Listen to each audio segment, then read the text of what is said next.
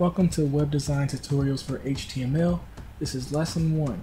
And in Lesson 1, I'm going to basically explain to you with a general overview what HTML is, what it can do for you, why you should use it, that kind of thing. So let me go ahead and get started with that. First off, HTML stands for Hypertext Markup Language. And if you're not familiar with what that means, I'll break it down to you how I usually look at it. And it's like this: the H and the T, to me, hypertext deals with the fact that HTML deals with displaying text-based content on websites. So if you ever went to a website and you read information on it, you were looking at hypertext.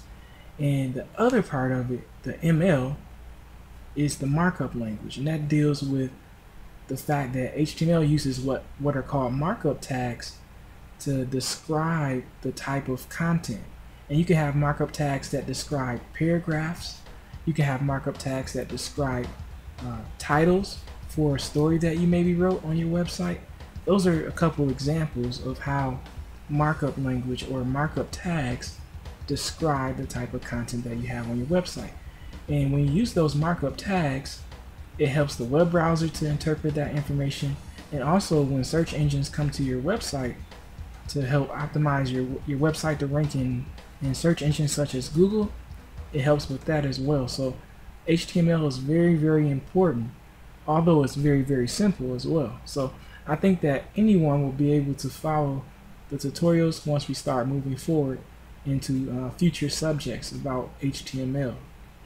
So hopefully you understand what HTML stands for, what its primary purpose is, and the basic elements that make it what it is.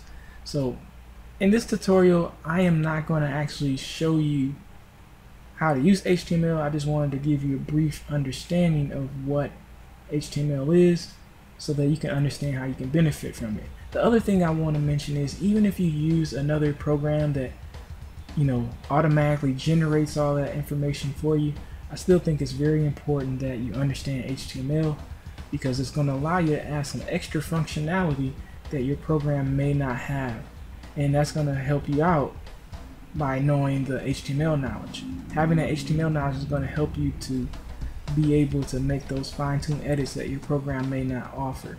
So that's my 2 cents on HTML. If you like this video, if it helps you to better understand, basically what HTML is, leave a thumbs up, subscribe, leave a comment, let me know. And I hope that you stay tuned for future tutorials. Have a great day.